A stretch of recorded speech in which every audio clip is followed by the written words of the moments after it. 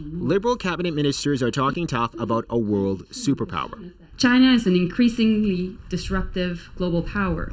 And Canadians expect us to have an ambitious, clear-eyed, comprehensive plan, and that's exactly what our government is doing.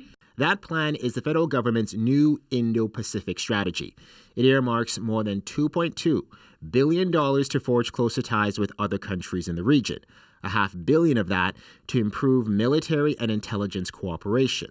We will challenge China when we need to, and we will cooperate with China when we must. The strategy comes as China behaves aggressively, cracking down on protests in Hong Kong and threatening Taiwan's autonomy.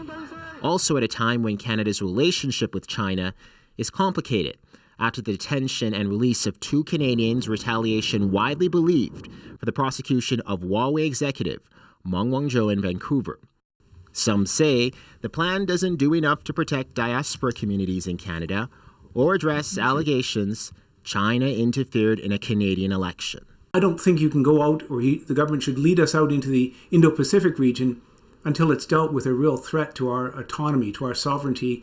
Ministers sidestep questions about potential retaliation from China, even though Canada's approach lines up with our allies. That being said, we're a little easier to attack than the US, for instance.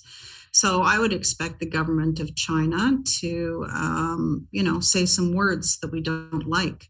Something seen when President Xi Jinping confronted the Prime Minister on the sidelines of the G20, after the Prime Minister's office shared details of a meeting between the two. In Canada, we believe in free and open and frank dialogue, and that is what we will continue to have. Earlier this month, China's embassy in Canada called preliminary details of this strategy detrimental to peace and security in the region. It went on to say that Canada was going down the wrong path. David Thurton, CBC News, Ottawa.